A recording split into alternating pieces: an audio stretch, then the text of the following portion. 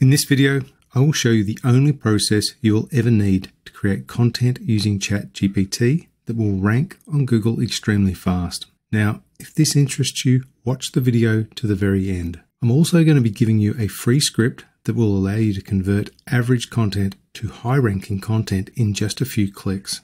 You'll find the entire process down in the description, so feel free to check that out. There will also be a link to a more detailed reference guide that looks just like this. So the first step is we want to use Google's Keyword Planner. If we go across to Google Ads, we go to Tools, Keyword Planner, just click on Discover New Keywords. What we're looking for is a keyword that is trending, it's getting a bit of traffic. So I'm going to try Bing Chat because popular topic at the moment.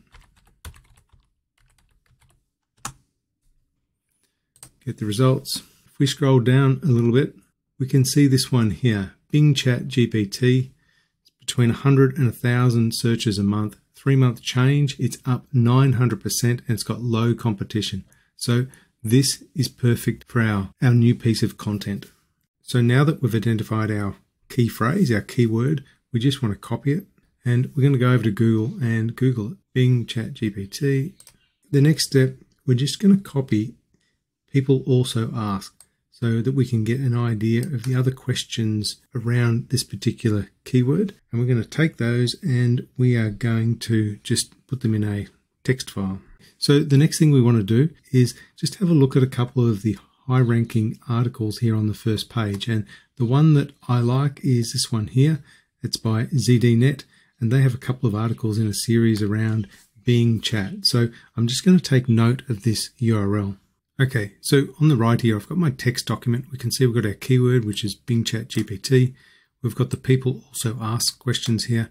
And I've also got this high ranking reference article, which is this ZDNet article.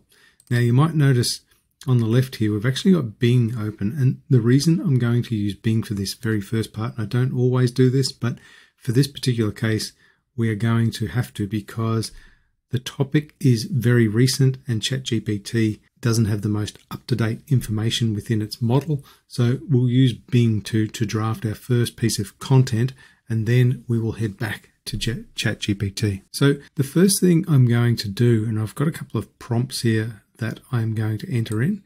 I've got this first one here just to prep it a bit. When we go to Bing, just make sure that you have this set to creative, not balanced, and you'll get a much better article. So I'll just enter the first prompt in here. So pretend you're an SEO expert and you can write high-ranking content in English. I will give you an article title and you will write an in-depth article using the most recent information available. Do you understand?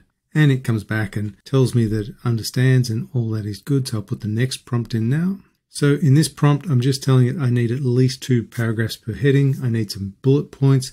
And also that the article, this first cut needs to be between 600 and 1,000 words. And the reason for that is our reference article is in that range. And then I ask it, do you understand?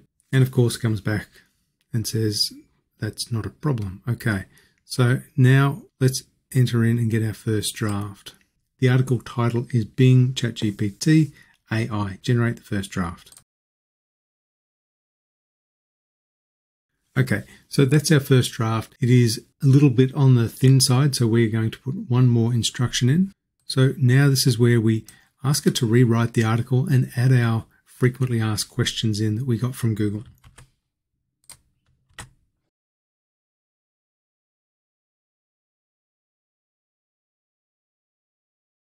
So Bing has generated our content using the latest information, and it's also giving us some references to other articles that we can get more information, which is really useful, and we're going to come back to that a little bit later. So let's just copy this content and we'll put it into a Word document. So the next step is what we want to do is go to our high-ranking reference article, which was this one here, and I've just got it open here. So this is the ZDNet article, which is ranking on the first page of Google for the keyword that we are going after.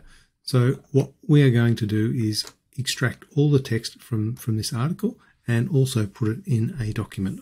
So to extract the text, you can just do the basic old highlight it and copy it and paste it to your document, Or you can use a tool like converter.io, where if you pass the URL of a reference article, select structured and hit go, it'll actually extract all the text from the article and put it into a markdown format, which is easy to read. And so, like in this example, if you put a URL in, you get all the content out, including the table of contents, the headings, etc. So very easy to extract, and then you just hit copy. So at this point, this is where things get really interesting, and this is what's going to blow your mind. So on the left, we have the article that Bing has generated using the latest information around Bing ChatGPT AI. On the right, we have the article that's currently ranking on the first page of Google for that keyword.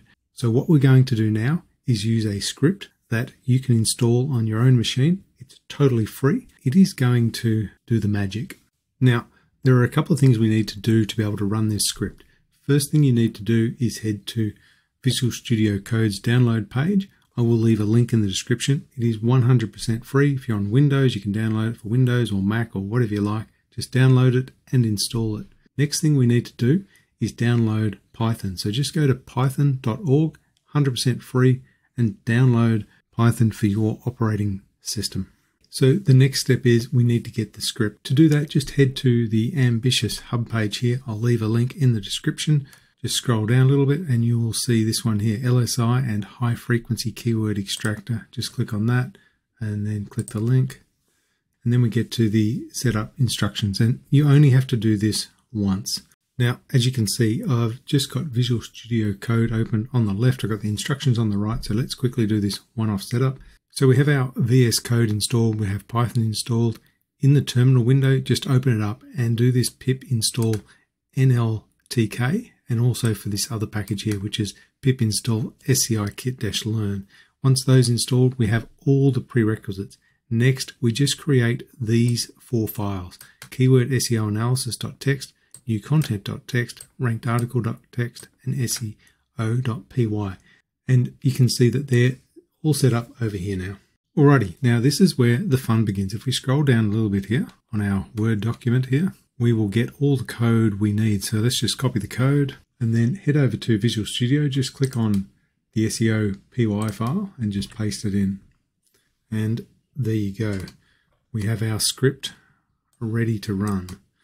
Now, it's important in Visual Studio, if you get a little dot up here and it says a number 1, it means you haven't saved the file. So we just need to save this, otherwise it won't recognize the change. So that's all locked in now. We've only got 2 things left to do. That is, we add our new content into this file here, and we add our ranked article content into this file here. So let's grab that content now. So the first one I will grab is our new content we've generated. I'll copy this. We just want to paste it into the file new-content.txt. And now we'll grab the ranked article and do the same into the new ranked-article.txt file. So I'll copy this one, paste this into the ranked-article.txt file. So that's okay. So we'll just press save on both of these files. Now, what's actually going to happen when we execute this file, the script is going to compare the high-ranking document with our document, and it's going to give us a bunch of suggestions. It's going to extract all the LSI keywords from the ranked article. It's also going to extract all the high-frequency keywords, and it's going to give us some suggested key phrases and keywords that we can use to improve our new content. So let's run the script. To run it, you just simply type in Python seo.py.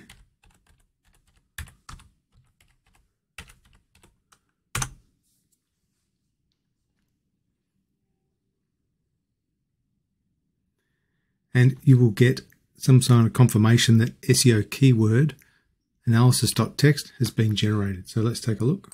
So here we go. At the very top, you can see it has extracted these LSI keywords. We've got Bing, Bing Chat, ChatGPT, Microsoft, etc. Now, if there is any weird words that appear in here, you can just take them out, so we don't use them in the next step. We've got high-frequency SEO keywords that have been extracted from ranked-article.txt. So that makes sense, right? You've got AI also, maybe announcements, Bing, Build, Chat, GPT. etc. So that is looking pretty good. Next, this is the high frequency keyword analysis of the ranked article versus new content. And what we're seeing here is in brackets, it tells us how many times this keyword has been used in our new content and how many times we need to increase it to match the count of the frequency in the ranked article. Now, this is important. Some of you might be thinking this is like a very simplistic version of something like Neuron Writer or Surfer SEO. And that's exactly what it's doing. The next bit of information we've got here is the suggested keywords to include in our new content and also the top 20 suggested key phrases to use. Now, we are going to use this information with ChatGPT, and it is going to update our content to include high frequency keywords, LSI keywords, so that we can match and beat the ranking of our reference ranked article. Okay, now we're over in ChatGPT and we are going to use the power of AI to update our new content with the keywords and the LSI information that we have extracted using our script. So if you open up the custom instructions, and I will leave both of these custom instructions in the description, we can see at the top here it says, what would you like ChatGPT to know about you to provide a better response? So I've just explained that I create SEO articles for my website. I review them and I scan them for LSI keywords and high frequency keywords. And if I give you a draft article, I expect you to update them with LSI keywords and high frequency keywords. Down here where it says, how would you like ChatGPT to respond? I've repeated some of this key information, and basically what it says is that if I give you a listing of LSI keywords and high frequency keywords and key phrases, you need to update the content to reflect this in a similar frequency so that there are similarities in terms of the LSI keywords and the frequency of keywords throughout the article. And if we scroll down a bit, you can see these are the LSI keywords that have come from our script. The high frequency keywords have come from the script. And also we have key phrases that have come from the script. So every time you do this process, basically the only thing you have to do is update the LSI keywords, the high frequency keywords, and the key phrases. So we're just going to press save on this, and then I'm going to enter into ChatGPT. I need you to update an article based on custom instructions. Do you understand? And as you can see, it responds. It says, yes, I understand your custom instructions for updating the article. Go ahead and provide me with the LSI keywords, the high frequency keywords, and specific key phrases that you would like throughout your new article as instructed. So I'll just grab the draft article we got from Bing. Okay, I'll paste in our draft article and let it do its thing. Now, this is an extremely impressive piece of content. ChatGPT has been able to redraft it based on our specific custom instructions, and at the end it does confirm that it now includes exactly what we wanted. We wanted these keywords and key phrases, we wanted the LSI keywords, and we wanted these high frequency keywords at the same frequency as our reference article. This is a really great piece of content, and we are going to publish this. But before we do it, we do need to finish this off. The content is the main piece, but we can also use ChatGPT to get our table of contents. So let's get that so we can use it as well. And you can see here why it's generating our table of contents. It is addressing these common questions. So people also ask. These specifically are going to appear multiple times through our article, in addition to our keyword, which we know is getting a lot of traffic. So this is going to help us rank really high on Google. While we're here, we're also going to get the meta title and the meta description. Okay, so I've just said, please provide the SEO meta title and meta description for our article. And here we go. We're going to use this in our CMS.